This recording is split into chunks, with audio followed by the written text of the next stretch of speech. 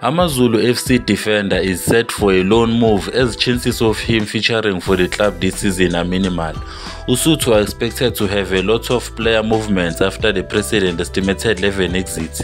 Sandile Zungu said this during their end of the season press conference.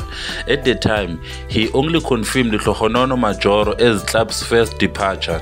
Now, Dumisane Zuma has also officially moved his goodbyes to the club, having signed for Moroka Swallows this week. The club also let go of Rally Buyala to Sekhukhune United in a swap deal that saw Victor Litswalo coming down to Durban. Meanwhile, Kiagang Bochanan's representative also confirmed to LOL Sport that the player wouldn't return to Usuthu next season.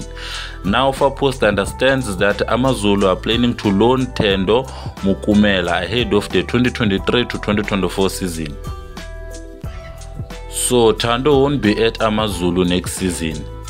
However, he's not leaving permanently, he's going to be a loan move. The Mamelodi Sundowns Academy graduate joined the Durban-based club at the start of the 2022 to 2023 season from Cape Town Spurs. So that's all for today, guys. Please subscribe to the channel and turn on notification bell so you won't miss any of the future videos that I will post. Thank you.